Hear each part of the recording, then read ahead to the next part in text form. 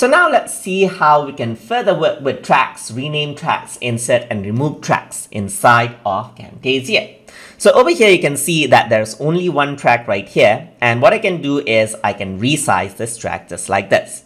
I can also go over here, and this is the adjustment of all tracks, so I can actually zoom it in or zoom out just like this as per what I need.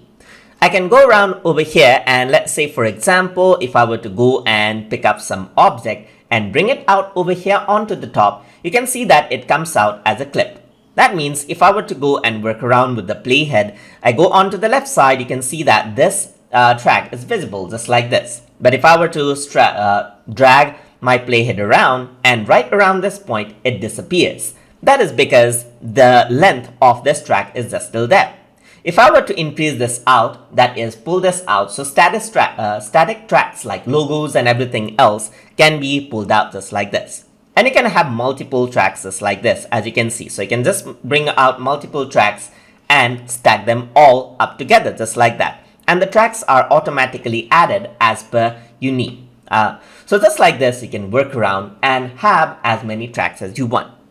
You can go around here, zoom in the track, zoom out from the track just like this. And if you want to zoom in a particular track, in case, let's say, for example, you want to work around just with track 1, then you can just pull this out and see its audio waves and everything else just like this. So that is how you can work around with these tracks right here.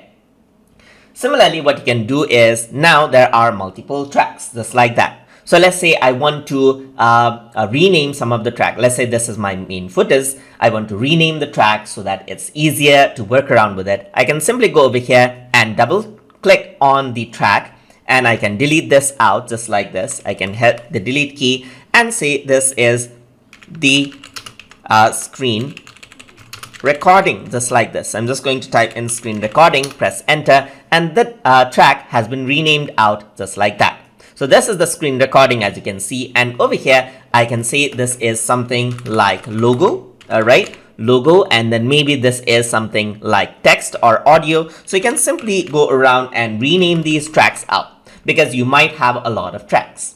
If you want to add in a blank track for some reason, then you can go around here, right click, and over here you have an option to insert the track. So let's say for example, if you want to insert a track above, you simply click on above right here and a blank track has been added. You can also go over here, right click, insert the track below the track just like this, and there's a track below. The order of the track is very important as well. So right now you can see that there is this track right here, and this track is at the top and it's blocking out everything. It's kind of like layers in other applications like Photoshop's. So the track which is at the top blocks out the one which is beneath. So if I were to go over here and let's say for example bring this beneath, now you can see that this is below the ABC, that is the call out track right here, and this is at the top. Similarly, what you can do is you can move out the track up and down. So you can right click on the logo, let's say for example, and you want to move out the entire track above, you can go around onto move track and go and click up just like this. And now you can see that the entire track is up. Right click again, go around to move track and click on up, and that goes above just like that, as you can see. So that's how you can work out with the tracks as well. You can also add in more tracks. So you can add in, let's say, for example, insert track below and so forth. And as you're working with it, there may be a lot of empty tracks that you want to remove. And there's an easy way to do that. You can simply right click and click on remove all empty tracks, and all the tracks which are empty will be removed out, which clears out your working space. You can also right click and then remove a particular track. Let's say for example I want to remove this track. I can simply right click and click on remove track, and it asks you because there's a media on it, simply press yes and the track will be removed out.